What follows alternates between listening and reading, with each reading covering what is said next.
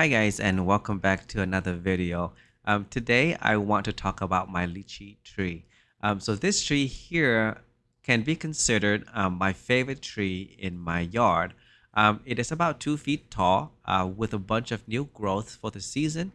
But if you look closely, you will see that it has flowers. So this tree here I bought about 2 years ago, put in the ground right away. And usually for an air layer, which this tree was, or a grafted tree, it takes about 3 to 5 years for it to start flowering. And this is the third year, and it is right on time. The thing about lychee tree is that you have to have a lot of patience because it is a very, very slow growing tree. So I kid you not, for the past 2 years, it may have grown maybe an inch or 2 inches. The tree looks the same to me since when I first bought it, so I can't really tell. But with the new growth, I'm sure it added maybe an inch or 2 inches. So within my lifetime, or for this tree to hit maybe about 5 feet tall, it may take me 10 years. So if you are worried about space in your yard, this tree may be a good candidate.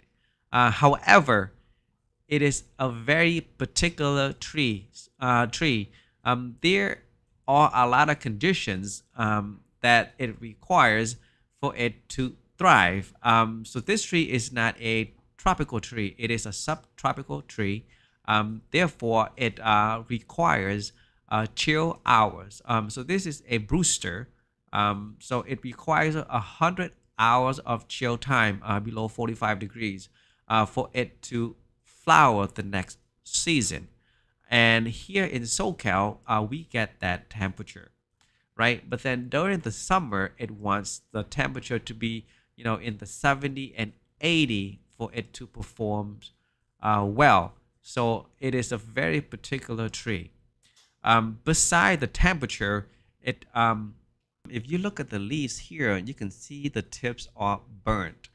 So it requires good soil and good temperature and not too much fluctuation. So for the soil, it takes times for it to get used to the soil around. You can't really over fertilize it. The root will burn, and you can see that on the leaves at the tips because of the burn. So I kid you, this tree is actually my second tree. The first tree I kill because as you know, I like things to look good, and the first tree, when I put it in the ground, the leaves, the tips burn, and then so I prune them off, one by one by one, and before I knew it, everything was off, just like my longan tree. And then that forced it to grow the next flush. But then with the new flush that came out, it was also burnt at the tip. So I kind of pruned that as well, and then it died. So for the second tree, I knew better. I just left it the way it was. Didn't care that the tips were burned. So that's how I got it to here today. So for lychee tree, you can prune it like a longan, but you can only prune it right after you harvest the fruits, or maybe a week or two later, and and no other time, because if you do it any other time or over prune it, it may not fruit for you the next season. Just like my longan, but it's it's more sensitive to that. So pruning, you gotta prune at the right time. It has to have good soil. You gotta be in the right temperature zone. And then for fertilization, you don't. I've read a lot of articles that they say don't feed it a lot, and some people, don't even feed it at all. And the only nutrient it gets are the mulch under the tree, and that's how it gets its nutrient. But if you do fertilize it, you want to fertilize it after it flowered already. If you fertilize it before it flowered, during the winter when it is dormant and not growing, it may not flower for you because it has too much nutrient in the soil and it just want to grow, new leaves and wood. So you can fertilize it after it has already flowered in the spring, and then one more time around June time frame. Not before it goes dormant, because when once it goes dormant, the nitrogen, phosphorus, and nitrate are always going to be in the ground there, not being used. And then once it start to grow again, it sees that, hey, I got a lot of food, so I'm just gonna grow and not produce for you. And for the lychee tree, you can't really expect it to give you a good harvest year after year.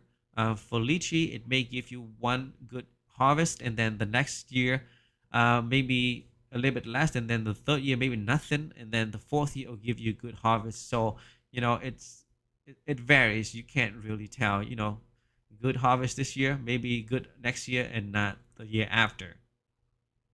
But overall, this tree does, it requires a lot of patience to grow it, and it's a very elegant tree. So if you like to have something nice in your garden, this tree is a must-have. It is a Brewster. The fruit is quite beautiful. It's red, purple, so it will light up your garden. So I hope you like that little bit piece of information about lychee tree. And if you like the content, please give me a thumbs up and subscribe to the channel to stay up to date with me and my trees. Thank you and have a good day.